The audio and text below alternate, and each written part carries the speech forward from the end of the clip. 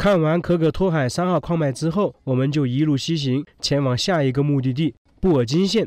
经过差不多4个小时的行程，终于来到了布尔津县。这个县非常有意思啊，我们经常说一脚踏3省，而在这个县呢，却是一脚踏4国。同时，这个县城也有很多异域风情的建筑。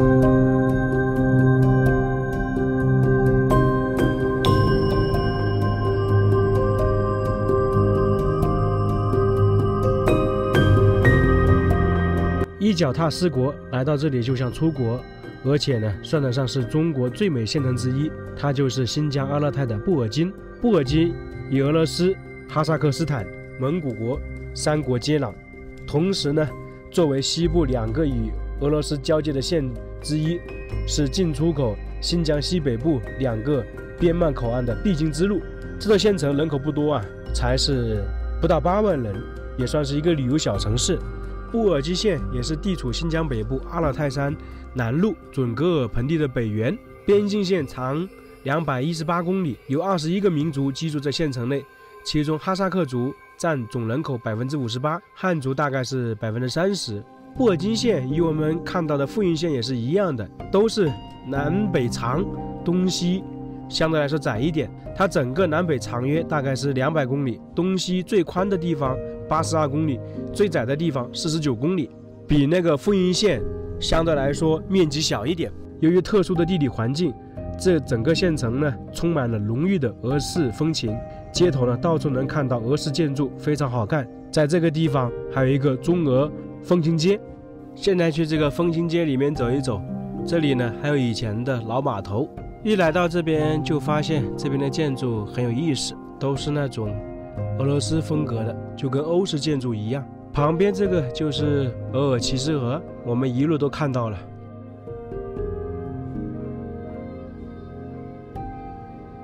在这个风情街有很多雕像，还有一些套娃，都是展示的俄罗斯风格的。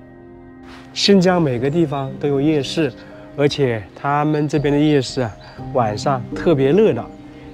我在布尔津这个地方啊，昨天是差不多10点半才天黑了，那么这个地方11、2点、1、2点才刚刚开始。我们在内地南方都已经休息了。我在童话边城布尔津，因为这是一个边境小城嘛，跟好几个国家接壤。看到这个房屋，大家是不是觉得很有意思？这个如果是在远东，还有俄罗斯那些森林里面呢，很多这样的小屋啊，全是用木头建造的。不过呢，这里面不知道是不是啊，因为我们在视频里面经常也能看到俄罗斯人呢，他们搭在这些小屋啊，因为俄罗斯相对来说树林啊，还有树木资源比较丰富一点。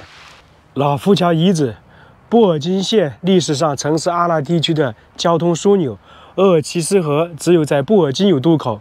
民国时期前靠摆渡过河。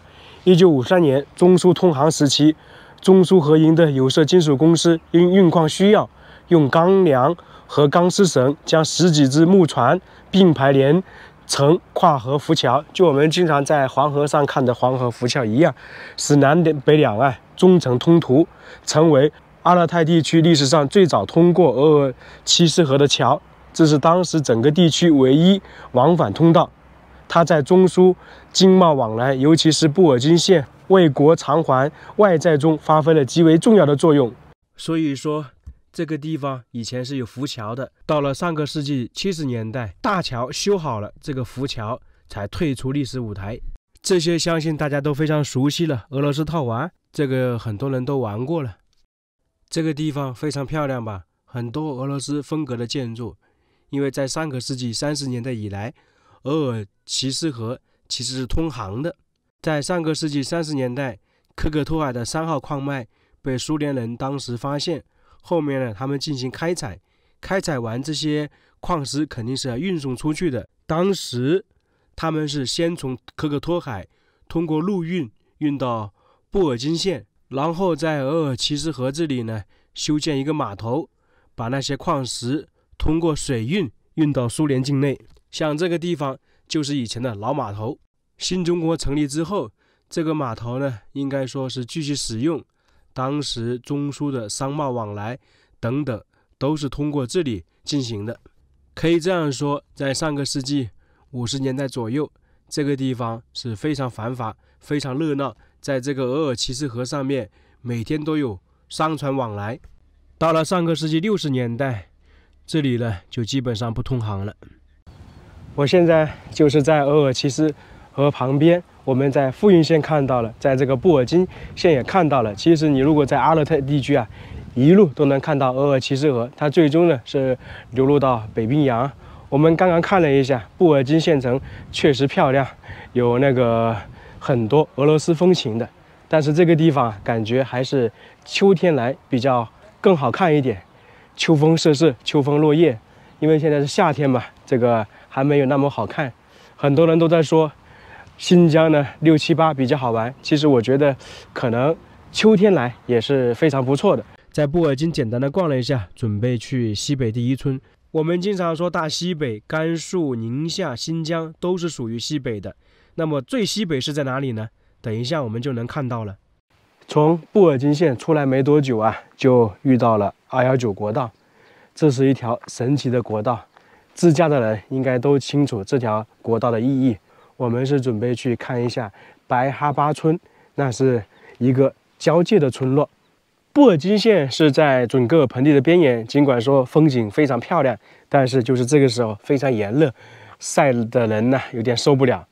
刚好呢，这边的白哈巴村以及喀纳斯应该说是在阿尔泰山脉里面，所以应该说非常凉爽。我们现在往前走呢，也是一路上山，那这些山呢，估计就是阿尔泰山呢。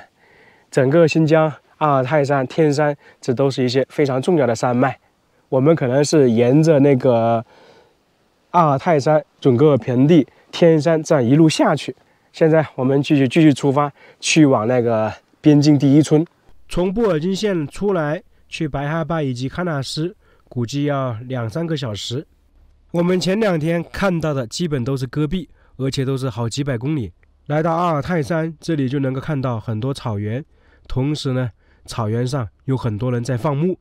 之前我在西藏看到很多人放牧，那里呢基本是牦牛或者羊，而到了新疆这里是牛、羊、马都能看到，并且数量是非常多，而且他们放牧是骑着马，这我还是第一次见呢。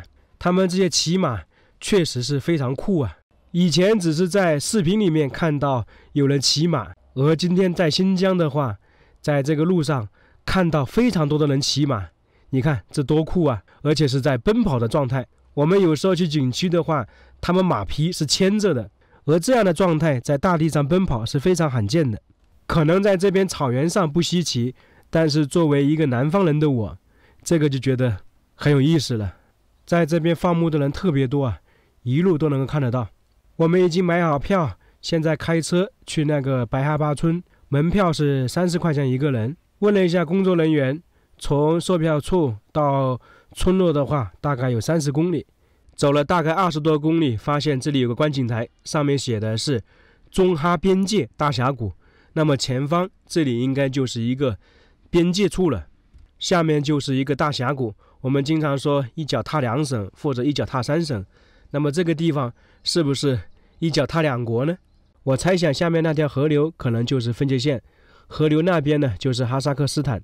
这样看起来对面是没有人家也没有公路，而我们这边呢有公路也有村落，因为那个边境第一村呢就在前面不远处。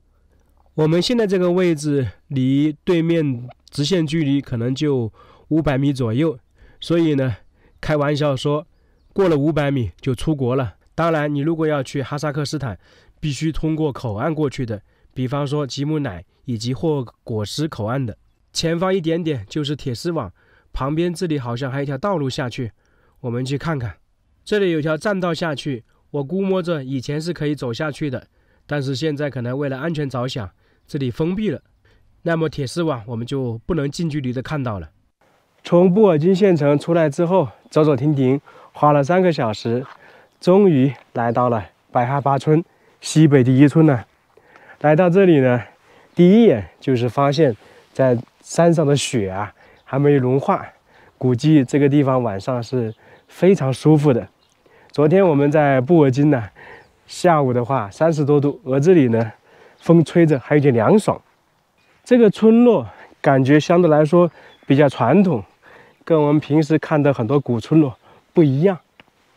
你看，这些都是用木头把它围起来了，而且他们的房屋比较有特色，基本是那种经常在视频里面看到的林中小屋一样，就全部是用木头建造的，木头搭建的那个墙壁，木头搭建的屋顶，这感觉是在丛林中生活的人才会是这样。我们在贵州是可以看到很多吊脚楼，这种房屋呢是图瓦人居住的房屋。在喀纳斯景区有中国仅存的3个蒙古族图瓦人村落，分别是和木村、哈纳斯村、白哈巴村，共居住的生活2000多名蒙古族图瓦人，4代以放牧、狩猎为生，居深山密林，勇敢强悍，善骑射，善滑雪，能歌善舞，沿袭传统的生活方式。图瓦人还保存着自己独特的生活习惯和语言。图瓦语是中国现存的稀有女种。图瓦人村落的房屋啊，叫做木楞屋，就是我们现在看到这些，四壁皆为原木构筑，房屋下部呈正方形，上部呈等腰三角形，顶尖坡陡，整体结构非常稳固。房屋墙体原木之间的缝隙啊，以苔藓填充，原木垒砌的木屋散布村中。所以来到这个白哈巴村呢，看到的全是这种原木垒砌的木屋，真的是非常古朴啊。去这里面看看，感觉他们每家每户啊都有个小院子一样，这里跟走到牧场一样的。在这里还看到很多蒙古包。其实来到白哈巴村呢，能够看到2种房屋，一种是旁边那种木头的，还有一种就是蒙古包。因为他们这里生活了蒙古族图瓦人嘛，他们要放牧，所以这种蒙古包比较方便。包括我们来的途中啊，很多人放牧呢，他们也会搭建一个蒙古包，这个跟草原上是一样的。这一块呢也算是草原，所以在这个地方能够看到很多白色的蒙古包。你看每家每户基本算是一个小院子，那里应该也是一户人家。这里他们是在建设。哇，这房子漂亮，全是用木头做的。它这个是要弄成民宿吗？这是做的民宿，也是做的民宿啊，也是做的民宿啊。这种民宿还比较少见的。看看蒙古包是不是很多？在旁边还能看到一些牛羊等等。现在我已经来到了白哈巴村最下面。为什么这个地方被称为西北第一村，或者说边境第一村呢？看到没有？前方有铁丝网。出去一点呢，就是边境，因为这个有一个大峡谷嘛。刚才我们在上面峡谷已经看到了，也就是说过去可能直线距离200-300米就是哈萨克斯坦了。所以这里真的是名副其实的边境村，非常近呢。大家看看地图也知道了，这个白哈巴村确实是在最西北的方向。走在村子里面，也到处能看到当地的村民骑着马。在这个村落附近呢，还有个观景台，是在山上，走上去呢，能够看到村子的全貌。现在我们准备去走一走，这要爬上去还是很高的。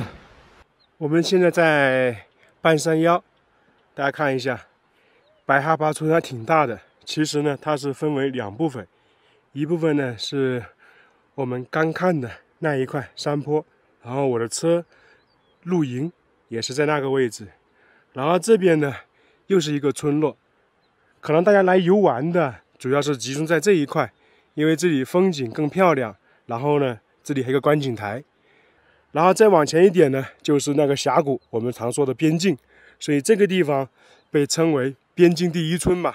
这个地方还有很多其他的称呼，西北第一哨等等，所以我是南方人，从最东边来到最西北，很远很远。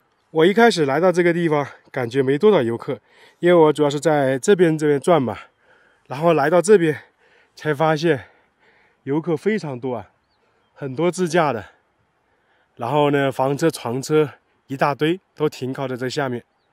在这个上面看这个村落还是挺漂亮的，我觉得是不是9、10月份来看最好。这里呢银装素裹，因为下雪嘛，这里的房屋都是木头的，不知道是不是从这些山上开垦下来的。这个西北第一村我们就整体看完了，环境还是非常不错的。不过呢，建议大家秋天或者冬天来看，就可能10月份左右吧，因为这个地方冬天漫长，在10月份左右可能就会下点雪。那个时候呢，雪可能不大，但是呢，能够覆盖整个地面，我们常说的银装素裹。唯一的缺点呢，就是这里太远了，单从布尔津县来这里都要2、3个小时。你像我从南方到这里的几千公里啊，从地图上也可以看到，这个是在最西北角，有西北第一村，不知道会不会有东南第一村、东北第一村，或者说西南第一村呢？如果有的话，以后有机会还是要去看一看。在这个地方还有一点比较感触呢，就是说在很远的地方就能够看到边境线，这个对于我们没有出过国的人看这边还是挺好的，因为两边相差太大了。